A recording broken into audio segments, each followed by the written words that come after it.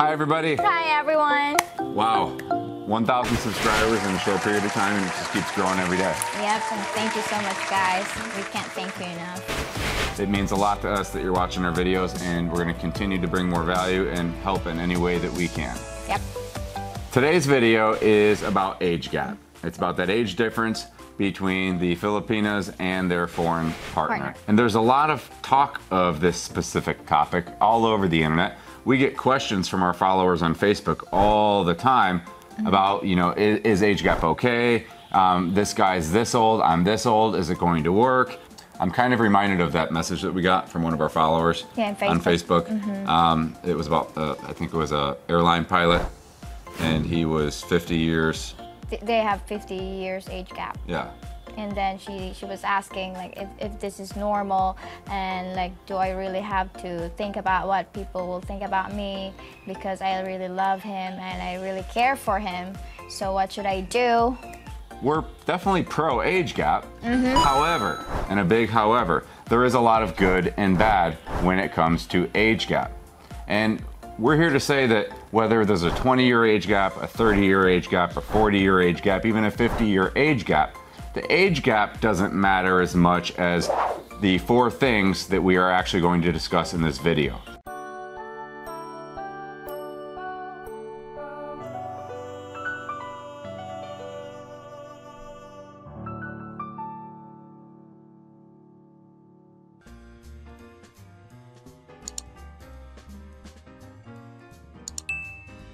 As we said, we are certainly supporters of relationships that do have an age gap. We're evidence of a relationship with an age gap that really works very well. Yep. But it didn't happen by accident. There's 4 things that we really did think about before we really entered that relationship to make sure it was going to work. And that first thing is life path. It's the direction that we both wanted to take our lives. And it's not just about, you know, kids and family and how many kids that you might want to have in the future. It's about your goals and your aspirations, the things that you want to accomplish in life. Yeah. You know, and really think about this. Your you know, dreams. if that man that's an airline pilot, say he wants to retire next year, and his goals and dreams are to be kind of a homebody. You know, he likes to stay at home. He doesn't really want to travel anymore because he's been traveling his whole life. Maybe he just wants to settle down now. That's so sad. And kind of retire. No, but there's a lot of people that are like that. I know. Some people just want to just chill and relax, especially as you get older. So if you take that guy that's that airline pilot that's been traveling his whole life, and now he just can't wait to retire and just settle down, and he doesn't want to really travel anymore, but then he gets with a woman that's 25 years old that wants to do nothing but travel, and she thinks to herself, well, he's a pilot, so we could travel all over the world, right? Right. Is that gonna be a conflict? I would think so. It will be.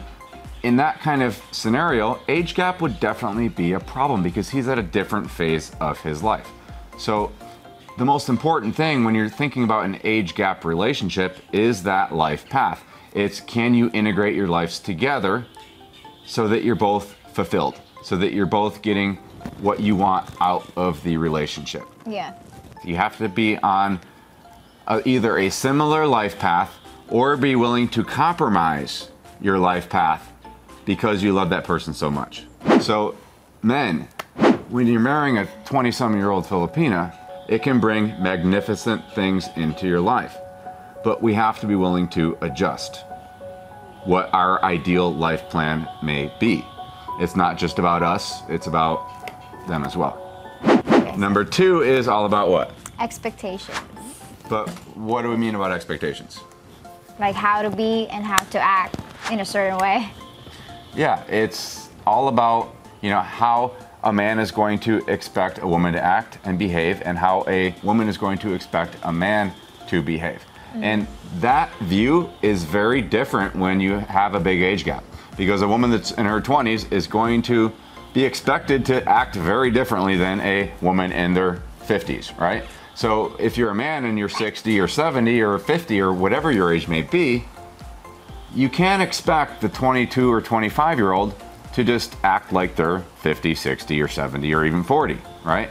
They have to live their own lives. They have to be who they are. I allow her to be herself, right? Yeah, I push her. Part. Yeah, I mean, I push her to get out and to get with younger people, right? I'm not going to force her to just hang out with friends that are my age, right? I really want to get with groups of people. I'm okay hanging out with 25-year-olds if that's what it means, right? He acts like 25-year-old guy. So yeah, and my mindset is that of a 25 or 30-year-old. I have a very young mindset. You know, I'm mature, but I have a young mindset. I'm very young at heart. So that's what we're talking about when we're talking about expectations. Where you get in trouble is if you've got an older man that's really kind of set in his ways. And I think you know what I mean, guys. You know, as a man grows older, sometimes they can kind of get set in their ways. It's my way or the highway, right? And unfortunately, guys, if you marry a Filipino woman, you kind of have to throw that out the window, right? The whole it's my way or the highway doesn't necessarily mean a good, successful relationship. And any woman that is okay with just it's my way or the highway, you got to really question a lot of other things too, okay? Because no woman is going to be fulfilled and really happy in a marriage if they just have to abide and live by a man's rules the way he wants it all the time, right? It's just not how a relationship works. So that brings us to number 3, and that is sexual compatibility. Yes, this is a real thing, and you do need to consider this. Sexual compatibility is huge. Don't you agree?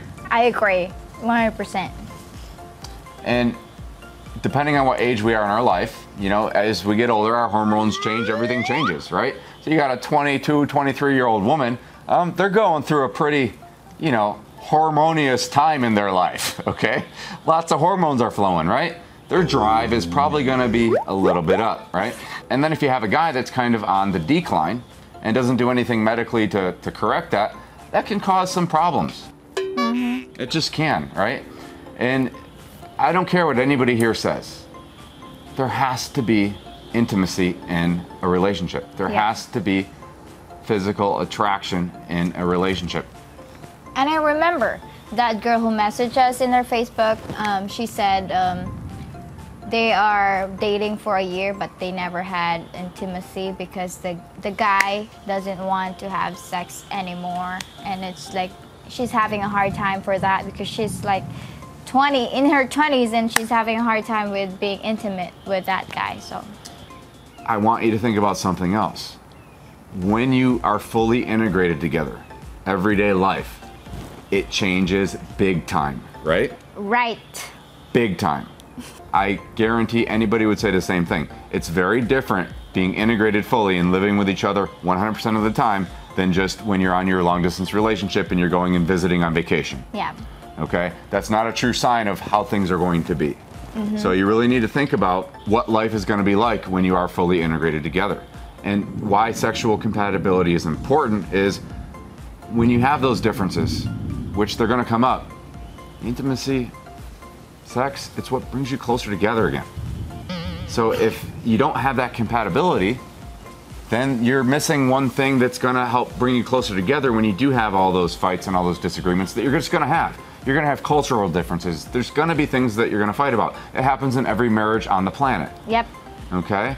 And any psychologist that I've ever spoken to, the one thing that they've always said is you need intimacy.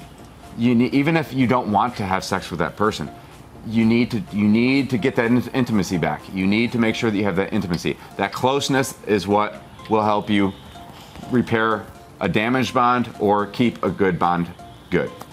Right? Right. Now the fourth thing really is connected to all of them, and that's patience and understanding. And I gotta say this, Angelica is a master of patience and understanding. However, if she was very impatient and I was very impatient, that age gap relationship is not gonna work. No. It's just not, because we're gonna be fighting like cats and dogs. It's gonna be like oil and vinegar. She's gonna wanna do her thing, I'm gonna wanna do my thing. Nobody's gonna understand each other, and it's just gonna be hell on earth, okay? Well, it's really not easy. It's not easy to learn patience and understanding in a short time. It really takes time to learn patience and understanding, especially when you are living together already. So on the topic of age gap, and if it's gonna be good or bad, or if somebody should pursue a relationship with a man that's twice their age, there's your answer. We just discussed it in those 4 simple steps. Only you know the answer. You have to ask yourself those questions. Life path, expectations, sexual compatibility, and patience and understanding. Those are the foundation of having the successful relationship if you have an age gap. But more importantly, not just a successful relationship, a truly fulfilling one. Well, that's all for today. We hope you enjoyed this video. And please don't forget to subscribe and hit that bell notification and leave us a comment and tell us what you think about this video. And more importantly, when you leave those comments, we would love to hear from other people that have experienced success in those age gap relationships. Yeah. Until next time, keep it real.